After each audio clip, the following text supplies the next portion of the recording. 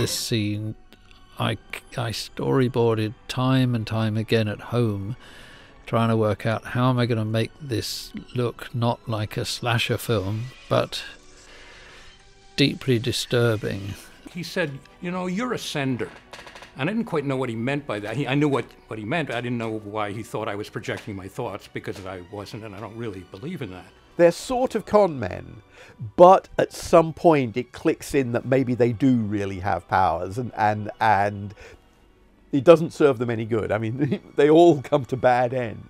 The conceit of the film really was that his hallucinations were not only real to him, but real to everybody else.